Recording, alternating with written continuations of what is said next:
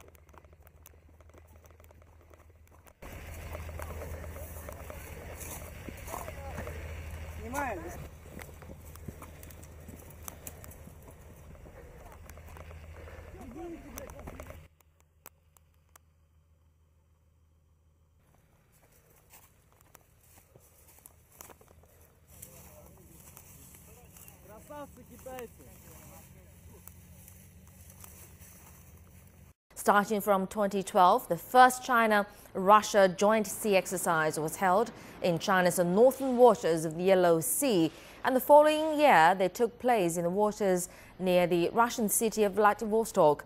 The Chinese Navy assembled its largest number of seamen ever for that drill, and in 2014, the third joint sea drill was held in the north of the East China Sea, where vessels from the navies mixed together for the first time. And in 2015, two drills were held. One was in the Mediterranean Sea in May for open sea navigation safety, and the other was conducted in August in the Sea of Japan, where the countries held their first combined landing operation.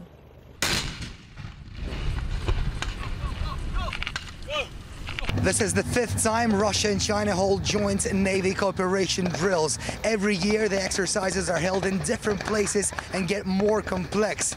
Now this time we are in Guangdong province. These are the headquarters of China's People's Liberation Army's Navy Nanhai Fleet. The task for today is storming of a military stronghold. Apart from manpower, which are elite marine units from both countries, the sides are using armored personnel carriers as well as other equipment. Interestingly enough, Russia's Black Berets are operating within the units of their Chinese counterparts. Now, over the years, the actions of the two navies have become increasingly cohesive, and the language barrier doesn't seem to be a problem anymore. Now, the drills will conclude with a simultaneous amphibious and air landing operation on an island captured by a simulated enemy. And of course, we will be there to cover all stages. For RT, I'm Roman Kosarev in South China. After the two countries completed ground-based drills, they started joint naval operations in the South China Sea, where Beijing faces territorial disputes with neighboring nations and, of course, the United States.